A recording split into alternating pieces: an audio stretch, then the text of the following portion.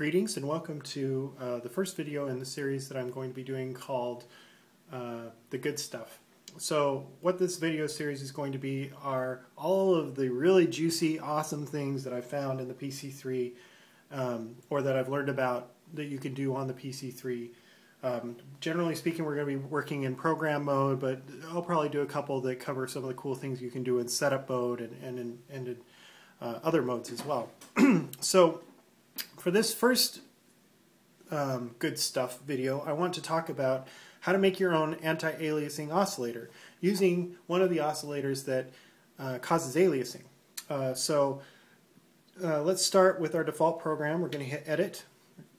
I'm going to go ahead and pick a key map here of a single cycle waveform like I usually do, and we're going to set key track to 0. Okay, we got levels fine and everything like that. So let's go to the ALG page. Now, I'm going to pick for my oscillator here Shaped Saw. Shaped Saw essentially is a waveform that can change between a sine wave and a sawtooth wave and do so continuously. The problem with Shaped Saw is it aliases. For instance, if I play some high notes, you can hear that aliasing. It's very loud and really noticeable. I want to take the aliasing out of this oscillator so that I can have a shaped waveform that I can vary between a sawtooth wave and a sine wave, but that won't alias. And so I'm going to show you how to do that. So let's go ahead and hit Edit here and go to Shape. Okay, and let's go to the DSP mod page. Now, in order to do this, I have to make the wave shape vary by which key I'm playing. Basically what I want to do is I want it to sound just a bit more like a sine wave with each key that I play as I go up the keyboard. What this does is this removes some of the higher harmonics, and those higher harmonics are what actually causes aliasing. They go above what's called the Nyquist frequency and get reflected back down, and that's what you hear as aliasing. So to get rid of those harmonics, as I play higher up on the keyboard, I want this to sound just a bit more essentially like a sine wave. So let's set that up right now. First of all, I'm going to set the depth all the way up to 127. Okay, now for source 1, I'm going to set up two functions. The first function is going to be the function that gives me what I want. Namely, it's going to make it so that as I play up the keyboard, the waveform changes just enough to prevent aliasing. So if we go back, for instance, here to the DSP mod page, and I set this to Fun 1, okay, I'm going to now start playing up the keyboard. Now let's play up higher. And lo and behold, our aliasing is gone. Now that's pretty cool. Now I'm going to show you how to control this. So that not only does it not alias, but you can control the wave shape then with a slider. So I'm going to pick Data as my slider, and I'm going to pick Fun 1 as my input here and just do A plus B. Then we go back to the DSP mod page, and instead of Fun 1, I'm going to pick Fun 2. Now, as I play and move the slider, I can change my wave shape. Now the cool thing is that this won't alias. Okay, so even though I can change my wave shape, it won't alias. And so I now have an anti-aliasing oscillator whose wave shape can change. And so this can be useful for all sorts of different things. Just like on those cooking shows where they show you the dish after it's been made, I'm going to show you a program that I made using this earlier when I was playing around and when I discovered this neat little trick. This is called Shaped AA, meaning Shaped Anti-Aliasing. Okay, so let's just look at this real quick. Basically what I have are 3 layers, okay, that all more or less look the same. If we go to the ALG page, you can see it's the same algorithm.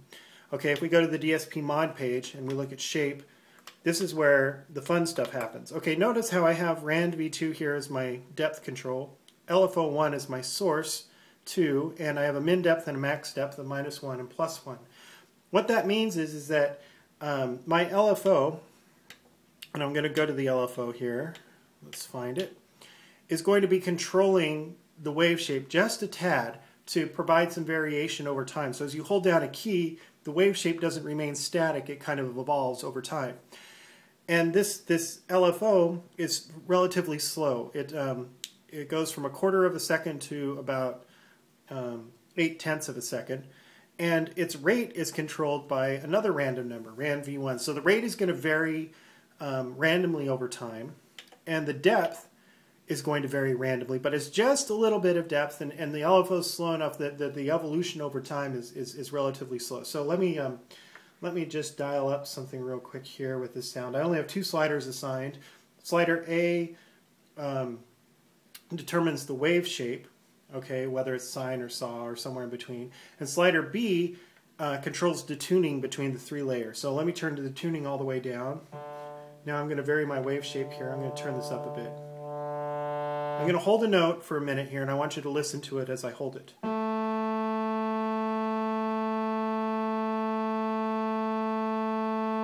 Now it's probably really subtle, and I don't know that it comes across on this on my cell phone camera, but you can kind of hear the wave shape modulate a little bit over time. So now let's throw in some detuning,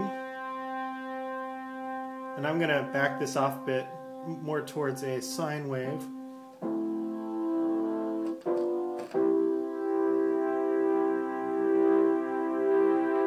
There we go. So now we have more like chorusing. Turn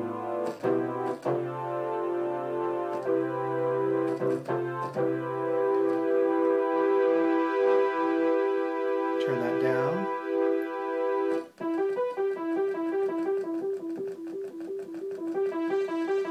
Now, one thing that this is really cool for, I'm going to exit out here so I can, is for bass sounds. For instance, like this. Let's turn it up a bit here so it comes across on the camera.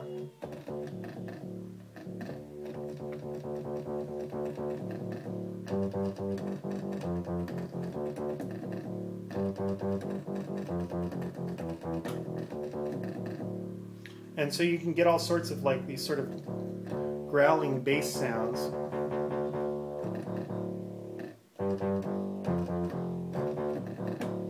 That also have a fair amount of character. I don't know necessarily that they would rival the Moog Taurus, because I don't have one to compare it with, but to me, you have a whole world of sort of bass sounds that are in here that are really big and would really rattle the walls if I turned everything up all the way. So that's it for this good stuff video. I hope you enjoy it, and I hope you enjoy the good stuff you learned, and I will see you next time.